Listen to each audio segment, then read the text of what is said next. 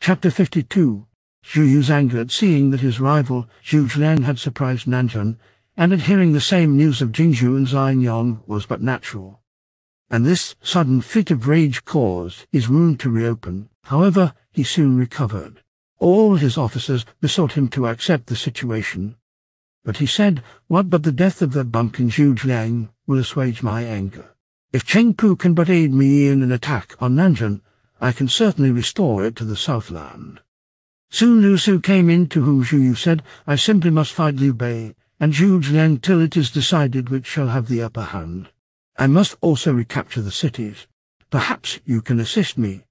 "It cannot be done," replied Lu Su. "We are now at grips with Cao Cao, and victory or defeat is undecided. Our lord has not been successful in overcoming Hefei. Do not fight near Hong, or it will be like people of the same household destroying each other. Should Cao Cao take advantage of this position to make a sudden descent, we should be in a parlous condition. Further, you must remember that Liu Bei and Cao Cao are united by the bonds of old friendship. If the pressure becomes too great, Liu Bei may relinquish these cities, offer them to Cao Cao, and join forces with him to attack the south. That would be a real misfortune." "I cannot help being angry," said Zhu Yu, "to think that we should have used our resources for their benefit. They get all the advantage. Well, let me go and see Liu Bei and talk reason to him. If I can arrive at no understanding, then attack at once." "Excellent proposal," cried all present. So Lu Su, with his escort, went away to Nanjun to carry out his proposal and try to arrange matters. He reached the city wall and summoned the gate, whereat Zhao Xilan came out to speak with him. "I have something to say to Liu Bei," said he. "I wish to see him." "My lord, and Zhu Zhiang are in Jingzhu," was the reply. Lu Su turned away and hasted to Jingzhu. He found the walls bedecked with flags, and everything in excellent order. In his heart he admired the sight, and thought what an able person was the commander of that army. The guards reported his arrival, and Zhu Zhiang ordered them to throw wide the gate. Lu Su was led to the government house, and after the usual exchange of salutes, Zhu Zhiang and his visitor took their respective seats. Having finished the tea, Lu Su said, "My master, Marquis Sun Quan, and the commander of his army, Zhu Yu, have sent me to lay before the imperial uncle their views." When Cao Cao led his huge host southward, he gave out that it was for the conquest of the Southland. But really his intention was to destroy Liu Bei. Happily our army was able to repulse a mighty host, and so saved him. Wherefore Jingzhu, with its 9 territories of 42 counties, ought to belong to us. But by a treacherous move your master has occupied Jingzhu and Xianyang, so that we have spent our treasure in vain, and our armies have fought to no purpose. The imperial uncle has reaped the benefits to the full. This is not as it should be." Zhu Zhiang replied, "Lu Su, you are a man of high intelligence. Why do you hold such language? You know the saying that all things return to their owner. These places have never belonged to the Southland, but were of the patrimony of Liu Biao, and though he is dead, his son remains. Should not the uncle assist the nephew to recover his own? Could my master have refrained? If the nephew Liu Kai, the rightful heir, had occupied these cities, there would have been something to say. But he is at Jiangxia, and not here. Would you like to see him?" said Zhu Zhiang. At the same time he ordered the servants to request Liu Kai to come.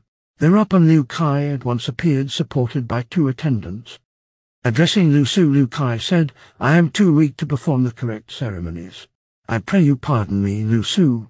Lu Su said not a word. He was too much taken aback. However, he recovered himself presently, and said, "But if the heir had not been here, what then? The heir is living but from day to day. Should he go, then there will be something to talk about. Should he die, then you ought to return these cities to us." "You state the exact facts," said Zhu Zhiang. Then a banquet was prepared, and that over, Lu Su took his leave. He hastened back to his own camp, and gave Zhu Yu an account of his mission. "But what is there for us in the chance of Liu Kai's death?" said Zhu Yu. "He is in his very first youth. When will these places fall to us?" "Rest content, General. Let me guarantee the return of these places." "But how can you?" asked Zhu Yu. Liu Kai has indulged too freely in wine and women. He is a wreck and rotten to the core, miserably emaciated and panting for breath. I will not give him half a year's life. Then I will go to Liu Bei, and he will be unable to deny the request." But Zhu Yu was still unmollified. Suddenly came a messenger from Sun Quan, who said, "Our lord is laying siege to Hefei, but in several battles has had no victory. He now orders you to withdraw from here and go to Hefei to help him." Thereupon Zhu Yu marched back to chasing. Having reached home, he began to give attention to the recovery of his health. He sent Cheng Pu with the marine and land forces to Hefei ready for Sun Quan's call. Liu Bei was exceedingly well satisfied with the possession of his new region, and his thoughts turned to more ambitious schemes. Then a certain man came to him to suggest a plan. This man was Ijai, and remembering the kindly feeling of other days, Liu Bei received him most graciously. When Ijai was seated, and his host had asked what he proposed, he said, "You wish for a plan to accomplish yet greater deeds. Why not seek wise people and ask them?" "Where are these wise people to be found?" asked Liu Bei. Ijai replied, "In this region there's a certain family named Ma, 5 brothers, all of whom are known as men of ability. The youngest is called Ma Su. The ablest is Ma Liang, who has white hairs in his eyebrows, and the villagers have a little rhyming couplet that means there are 5 sons in the family Ma, but white eyebrows is the best of them. You should get this man to draw up a plan for you." So Liu Bei told them to request his presence. Ma Liang came and was received with great respect. He was asked to suggest a plan for the security of the newly acquired region, and he said, attacked as it is on all sides, this region is not one in which one is permanently secure. You should let Liu Kai remain here till he is recovered from his present illness, but the actual protection of the place is to be placed in the hands of trusty friends. Obtain an edict appointing him imperial protector of Jingzhou, and the people will be content. Then conquer ruling Changsha Guiyong and Lingling. And with the resources you will thus acquire, you will have the means for further plans. That should be your policy. Which of the 4 territories should be first taken? Asked Liu Bei. The nearest, Lingling, which lies in the west of River Xiang. The next is Wuling, and after these the other 2. Ma Liang was given an appointment as Imperial Protector Assistant, with Yijai as his second. Then Liu Bei consulted Zhu Liang about sending Liu Kai to Xianyang, so that Guan Yu could be free to return. Next they made preparations to attack Lingling, and Zhang Fei was to lead the van. Zhao Zilong was to guard the rear, while Liu Bei and Zhu Liang were to command the main body. 15,000 troops were left to hold Jingzhou. Mai Zhu and Liu Feng were left to guard Zhongling. The governor of Lingling was Liu Du. When danger thus threatened, he called in his son Liu Xiang, and they discussed the case. The son was very self-confident and said to his father, "Have no anxiety. They may have the known and famous warriors, Zhang Fei and Zhao Zilong, but we have our leader Xing Darong, who is match for any number of men. He can withstand them." So Liu Xiang, with the famous leader, was entrusted with the defense. At the head of a full 10,000 troops, they made a camp about 10 miles from the city, with the shelter of hills and a river. Their scouts brought news that Zhu Liang was close at hand with one army. Xing Darong decided to check his advance, and went forth to oppose him. When both sides were arrayed, Xing Darong rode to the front. In his hand he held a battle-axe, called Cleaver of Mountains. In a mighty voice he cried, "Rebels, how comes it that you have dared to enter our territory?" From the centre of the opposing army, where appeared a cluster of yellow flags, there came out a small 4-wheeled carriage in which sat very erect a certain man dressed in white, with a turban on his head. In one hand he held a feather fan, with which he signed to the warrior to approach. At the same time he said, "I am Zhu Liang of Nanyang, whose plans broke up the countless legions of Cao Cao so that nothing of them returned whence they started. How then can you hope to oppose me? I now offer you peace, and it will be well for you to surrender." Xing Darong laughed derisively, saying, "Their defeat was owing to the plan of Zhu Yu. You had nothing to do with it. How dare you try to deceive me?" So saying, he swung up his battle-axe and came running toward Zhu Liang. But Zhu Liang turned his carriage and retired within the lines which closed up behind him. Xing Darong came rushing on. As he reached the array, the troops fell away on both sides and let him enter. Well within, he looked round for his chief opponent. Seeing a yellow flag moving along quietly, he concluded that Zhu Jiang was with it and so followed it. When the flag had gone over the shoulder of a hill, it stopped. Then suddenly, as if the earth had opened and swallowed it up, the four-wheeled carriage disappeared, while in its place came a ferocious warrior, with a long serpent halberd in his hand and mounted on a curveting steed. It was Zhang Fei, who dashed at Xing Daorong with a tremendous roar. Nothing daunted, Xing Daorong rolled up his battle-axe and went to meet Zhang Fei. But after 4 or 5 bouts, Xing Daorong saw that there was no chance of victory for him, so he turned his horse and ran. Zhang Fei pursued, the air shaking with the thunder of his voice. Then the ambushing troops appeared. Xing Daorong, nothing daunted, rushed into their midst. But in front appeared another warrior barring the way, who called out, "Do you know me? I am Zhao Zilong of Changshan." Xing Daorong knew that all was over. He could neither fight nor fly. So he dismounted and gave in. He was fettered and taken to camp, where were Liu Bei and Zhu Jiang. Liu Bei ordered him out to execution, but Zhu Jiang hastily checked him. "We will accept your submission if you capture Liu Jiang for us," said Zhu Jiang. The captive accepted the offer without the least hesitation. When Zhu Jiang asked how he intended to do it, he replied, "If you will set me free, I shall be cunning of speech. If you raid the camp this evening, you will find me your helper on the inside. I will make Liu Jiang a prisoner, and will hand him over to you. He being captured, his father will surrender at once." Liu Bei doubted the good faith of the man, but Zhu Jiang said, "Xing Daorong is not deceiving." Wherefore Xing Daorong was set free and went back to camp, where he related all that had occurred. "What can we do?" asked Liu Jiang. "We can meet trick with trick. Put soldiers in ambush tonight outside our camp, while within everything will appear as usual. When Zhu Jiang comes, we shall capture him." The ambush was prepared. At the second watch, an army came out of the darkness and appeared in the gate. Each carried a torch, and they began to set fire to all about them. Out dashed Liu Jiang and Xing Daorong, and the incendiaries forthwith fled. The 2 warriors pursued them, but the fugitives ran, and then suddenly disappeared at about 3 miles from the camp. Much surprised, the 2 turned to wend their way back to their own camp. It was still burning, for no one had extinguished the flames. Soon from behind them came out Zhang Fei. Liu Jiang called out to his companion, saying, "Do not enter the burning camp, but to go to attack Zhu Jiang's stockade." Thereupon they turned again, but at a distance of 3 miles Zhao Zilong and an army suddenly debouched upon their road. Zhao Zilong attacked and slew Xing Daorong by a spear thrust. Liu Jiang turned to flee, but Zhang Fei was close upon him and made him prisoner. He was thrown across a horse bound and taken to camp. When he saw Zhu Jiang, Liu Jiang said the ruse was Xing Daorong's evil counsel. I was forced to follow. Zhu Jiang ordered them to loose his bonds, had him properly dressed, and gave him wine to cheer him and help him forget his troubles. When he was recovered, he was told to go to his father and persuade him to yield. And if he does not, the city shall be destroyed and everyone put to death, said Zhu Jiang as Liu Jiang left. The son returned to the city and told his father these things.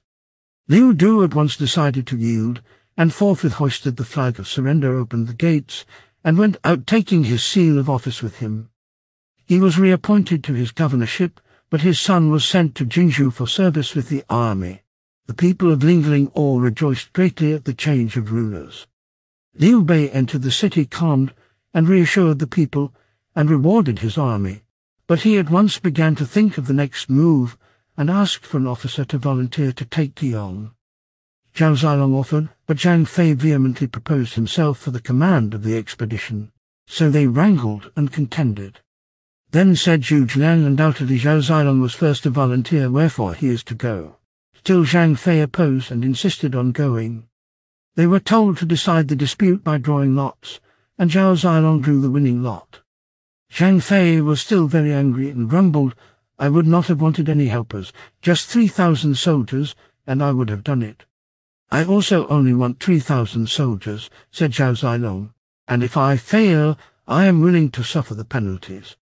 Zhu Jiang was pleased that Zhao Zilong recognized his responsibility so fully, and with the commission he gave Zhao Zilong 3,000 of veterans. Though the matter was thus settled, Zhang Fei was discontented and pressed his claim till Liu Bei bade him desist and retire. With his 3,000 troops, Zhao Zilong took the road to Guiyang. The governor Zhao Fan soon heard of his approach and hastily called his officers to take counsel. Two of them, Chen Ying and Bao Long, offered to meet the invaders and turn them back. These two warriors belonged to Guiyang and had made themselves famous as hunters. Chen Ying used a flying fork, and Bao Long could draw a bow with such force that he had been known to send an arrow through 2 tigers. So strong were they, as well as bold. They stood before Zhao Fan and said, "We will lead the way against Liu Bei." The governor replied, "I know that Liu Bei is of the imperial family, and Zhu Jiang is exceedingly resourceful. Guan Yu and Zhang Fei are very bold. But the commander of this force is Zhao Zilong, who on one occasion faced 100 legions of Cao and never blenched. Our small force here cannot stand against such people. We shall have to yield." "Let me go out to fight," said Chen Ying. "If I cannot capture Zhao Zilong, then you can yield." The governor could not resist him and gave his consent. Then Chen Ying with 3,000 troops went forth. Soon the two armies came within sight of each other. When Chen Ying's army was drawn up, he girded on his flying fork and rode to the front. Zhao Zilong gripped his spear and rode to meet him. Zhao Zilong began to rail at Chen Ying, saying, "My master is the brother of Liu Bei, to whom belonged this land. Now he is supporting his nephew, the heir and son of Liu Bei. Having taken Jingzhou, I am come to soothe and comfort the people here. Why then do you oppose me? We are supporters of the Prime Minister Cao, and are no followers of your master," was the reply. Zhao Zilong, waxing angry, firmly grasped his spear and rode forward. His opponent twirled the flying fork and advanced. The horses met, but after 4 or 5 encounters, Chen Ying, realizing that there was no hope of victory, turned and fled. Zhao Zilong followed. Suddenly turning, Chen Ying got close to Zhao Zilong and flung the fork. Zhao Zilong deftly caught it and threw it back.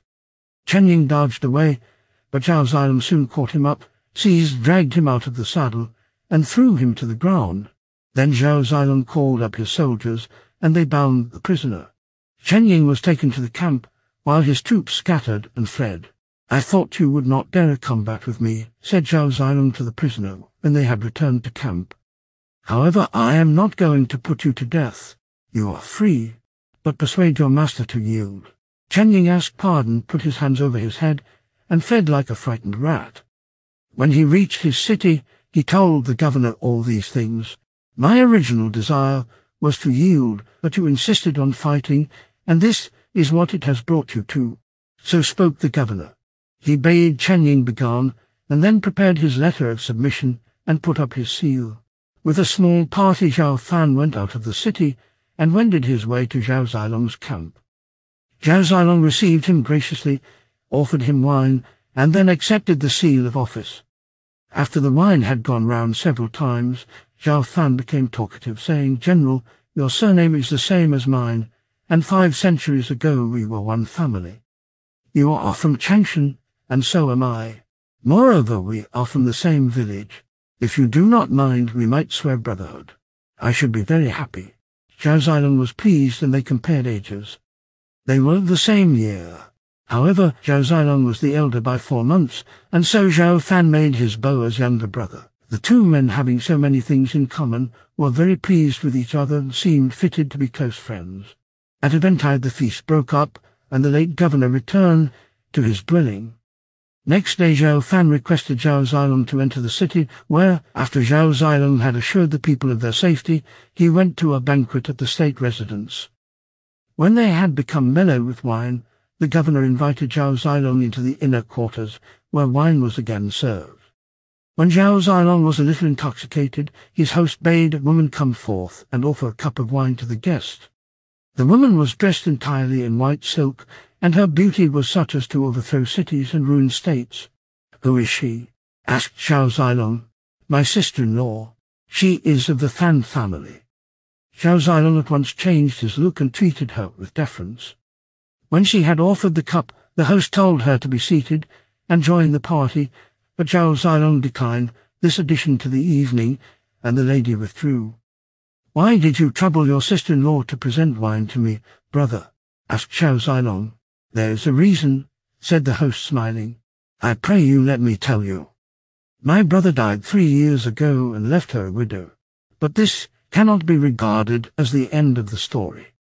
I have often advised her to marry again, but she said she would only do so if 3 conditions were satisfied in one man's person. The suitor must be famous for literary grace and warlike exploits, secondly handsome and highly esteemed, and thirdly of the same name as our own. Now, where in all the world was such a combination likely to be found?